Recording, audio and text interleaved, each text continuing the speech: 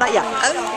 My name is Lisa Newland, and I'm with the Cleveland group because I'm from Cleveland, but I live in Connecticut now, and I have 3 children, an 11-year-old, an 8-year-old, and a 6-year-old. And my husband hasn't been back, and he was going to make Aliyah and join the army and everything, but his dad got sick with cancer, and he came back to the United States, and his dad passed away, and so he couldn't come back. Lucky for me, because I wouldn't have met him.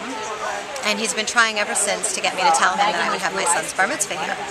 And I was not very connected. I grew up very Reform.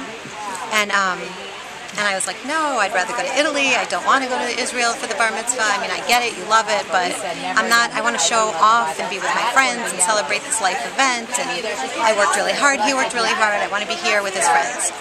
But after coming here, I realized the reason he couldn't articulate it to me is because you have to be here to understand what everybody's fighting for and what the feeling is of community here. And so I called him just now, and I told him that we could have my son's bar mitzvah here, and he could come back, and we would have the bar mitzvah here as long as we could have a little party for his friends there.